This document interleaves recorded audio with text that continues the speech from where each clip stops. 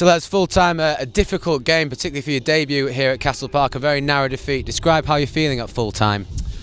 I'm really gutted because we didn't close the game down.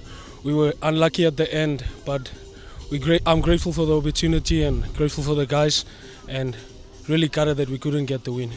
And so what do you make of your first opportunity, first experience playing for Doncaster Knights today? Well, firstly, I'd like to say thank you to God because the talent came from him. And from then, I'd like to say thanks to Griff and the management for giving me the opportunity, even though it didn't come the way we would have wanted it. But I'm really thankful for the boys. They helped me to settle in great, and I'm looking forward for this season. And of course, a flying start for you personally. You got over the try line today for your first score. That must have been a really good feeling, lads. Yeah, it's actually a team effort because you just run a line, and if your 10 sees it, he gives you the ball, and it's just a team effort. Yeah. You've also been named today's man of the match, so we're going to pop over there doing presentations, so congratulations about that. Next week you've got Leinster. You're looking forward to your next game and hopefully a second appearance for Doncaster Knights? Yes, I'm actually looking forward for Monday to come back, tick all the boxes, work hard, and get it, and hopefully get the win at the end of the weekend. Brilliant, thank you, lads.